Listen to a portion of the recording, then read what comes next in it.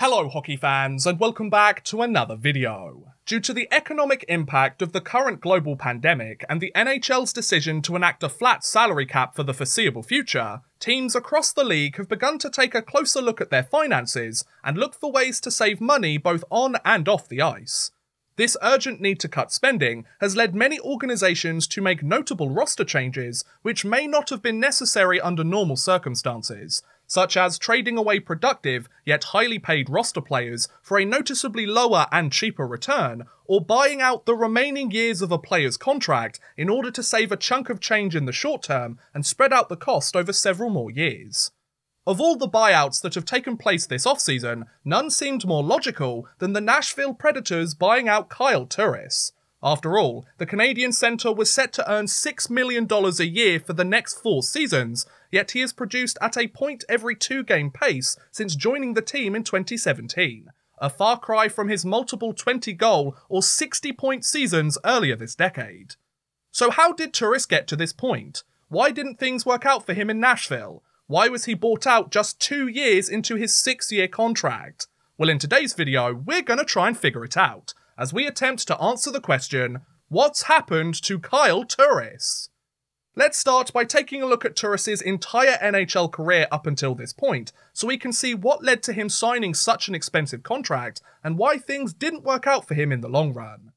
The 3rd overall selection of the 2007 draft by the Phoenix Coyotes, Kyle Turris would spend a year at the NCAA's University of Wisconsin before joining the Coyotes roster for the 08-09 NHL season. Though he would produce a decent rookie year thanks to potting 8 goals and 20 points in 63 games, the Canadian forward would find himself in the AHL with the San Antonio Rampage for the following 09-10 season. That said, Turris would notch 63 points in 76 games in the minors, and soon be back on the Coyotes roster for the 10-11 season, where he would improve on his rookie year ever so slightly by scoring 11 goals and 25 points in 65 games. As his entry-level contract came to its conclusion on July 1st, 2011, Turris and the Coyotes were unable to come to terms on a new contract. With the 11-12 season soon approaching, the restricted free agent was absent from Phoenix's preseason training camp and was forced to hold out until a new contract could be agreed upon. With Turris rumoured to be looking for a yearly salary in the $3 to $4 million range, and with the Coyotes allegedly playing hardball given his decent yet modest production for the team, Turris' agent announced that his client had requested a trade from the team.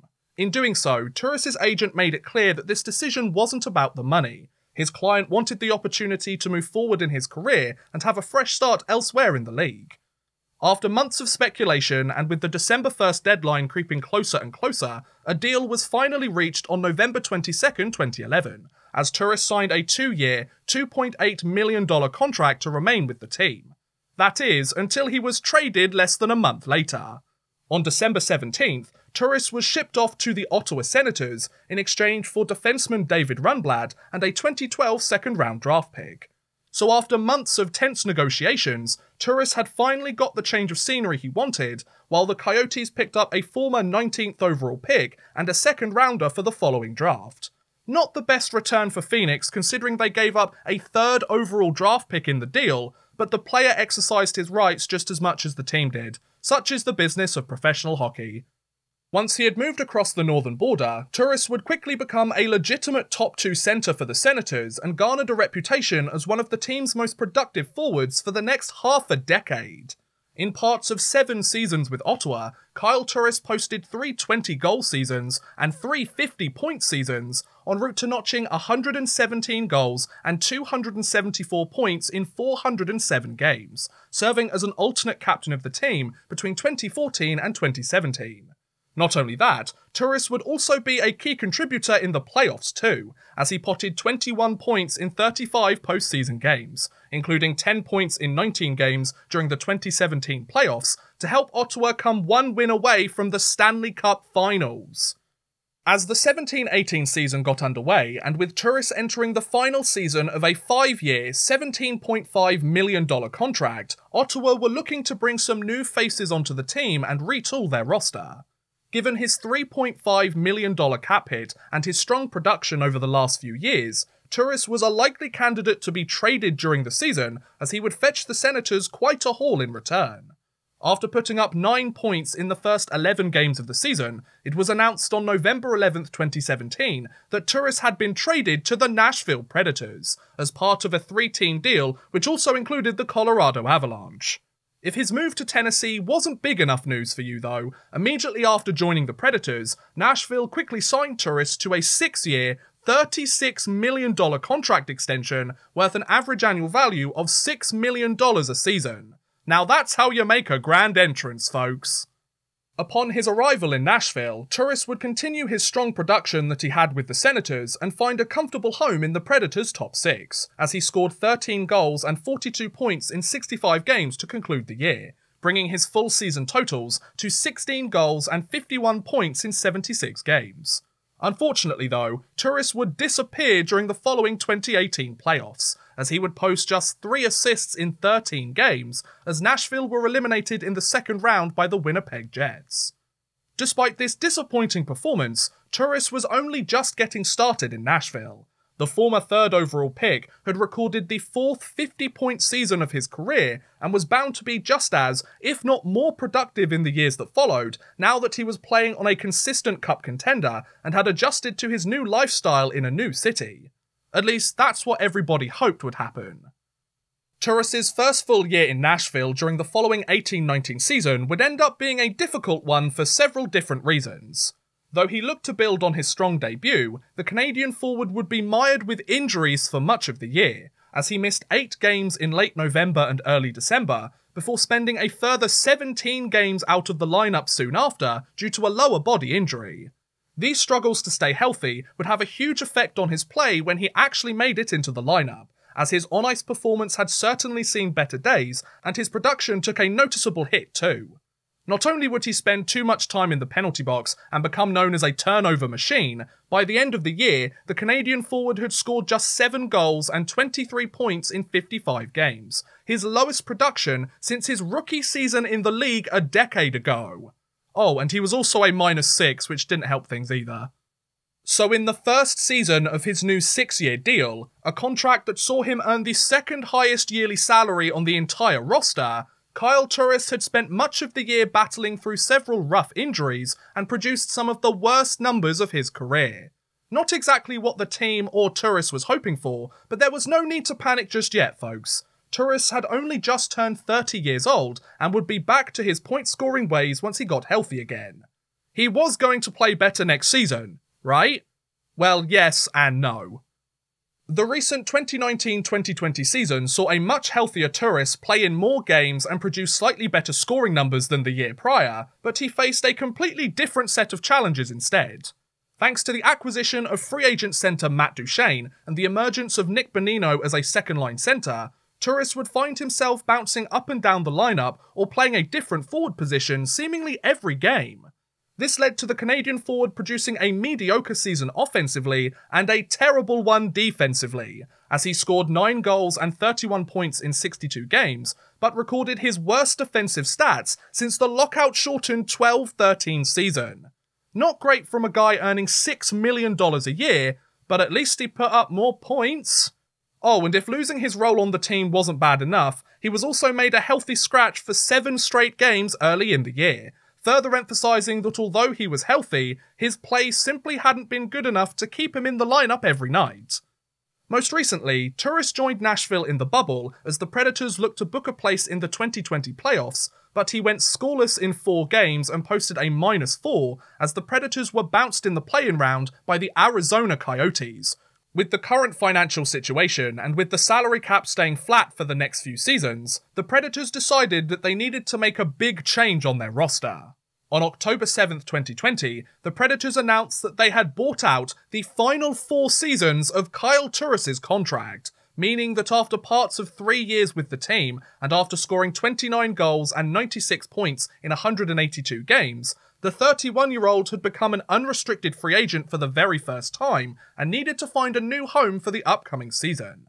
So given that he was dropped so suddenly by the Predators, a team that were once so keen to have him that they made a 3-way trade to acquire him before immediately signing him to his big contract, that really does beg the question, what on earth has happened to Kyle Turris? Why was he unable to keep up with his 20-goal, 60-point production from years prior, and why were Nashville so eager to get rid of him less than 3 years after acquiring him? Well, I think I've alluded to some of the key reasons already in this video, but if you ask me, there are several factors that have led to this outcome. Firstly, a lot of the scrutiny Kyle Turris faced was in relation to the amount of money he was earning while playing for the team. For example, if he continued to make the same money as his 5-year deal with Ottawa during his entire stint in Nashville, Turris's performance would have been considered far less disappointing, as his production would have matched his yearly cap hit. However, given that he was making $6 million a year in each of those 2 seasons, and in both of those years he struggled to find a role on the team or be an effective point producer, you can understand why fans were disappointed with his play, injuries or not. Obviously, you can't blame Turris for signing that contract, as I guarantee that practically anybody else would have done the exact same thing in that situation, but with more money comes greater expectations to step up and be a key player for the team. A responsibility that Turris simply couldn't handle in his final 2 years in Nashville. One of the bigger reasons why I think Kyle Turris struggled though is due to the number of injuries he suffered and how they affected his ability to play at his previous career high level, whether he was in the lineup or not. For context, of the 218 games that Nashville played while he was a member of the team, Kyle Turris played in just 182 of them, meaning he missed almost 20% of the Predators' fixtures during his tenure. This might not sound like much on the surface, but considering the number of injuries he suffered and how long he was out of the lineup because of them, I'm sure there were many of those 182 games that he actually played where he was nowhere near full health. I would imagine that there were many games where Turris was just healthy enough to be cleared to play in the game, let alone be a productive player for the team.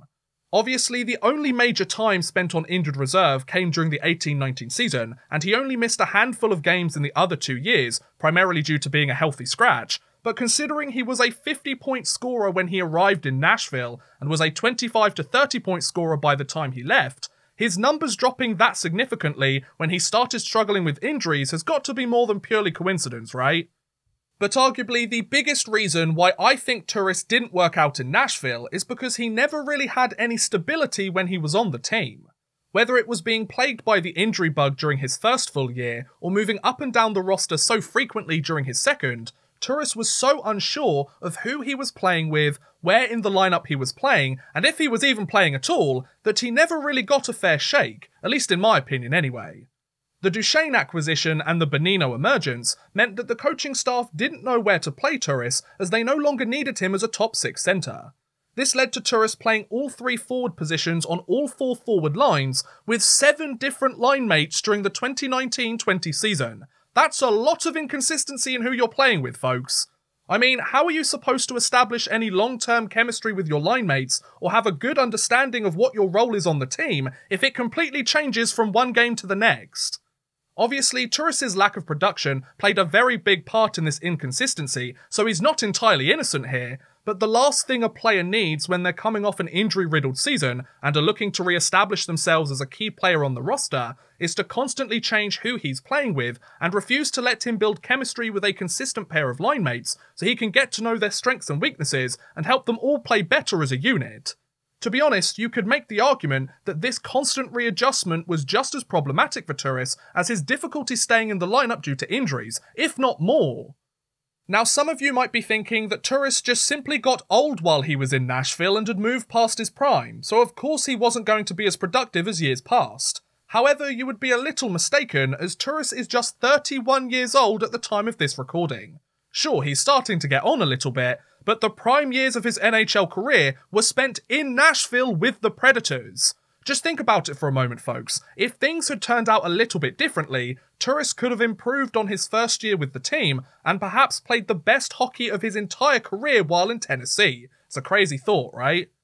So where does Turris go from here? Well, considering he will receive $2 million from the Predators every year until 2028, his bank account really has nothing to worry about. But the question was where he would play next season. Well, the answer was quickly discovered on the first day of free agency, as Turris signed a 2-year, $3.3 million contract with the Edmonton Oilers in order to become a member of their bottom 6 for the next few years.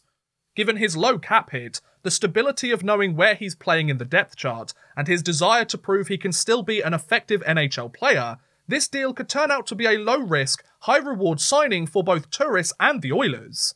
After all, the 31-year-old still has plenty of hockey left in him from an age perspective, and he just needs to find some consistency in his game and a hint of luck from the hockey gods in order to stay away from the injury bug permanently and get back to resembling the productive player he once was. So, will Turris be able to bounce back in Alberta, or will he continue his decline even further and become a fringe NHL player by the time his new contract is up? I guess we'll have to wait and see, folks. And that's my attempt to answer the question, what's happened to Kyle Turris? What do you guys think about Turris' recent performance or his NHL career up until this point? Do you think he'll bounce back with Edmonton and become a legitimate NHL player again? Or do you think he's closer to being on his way out of the league at this point?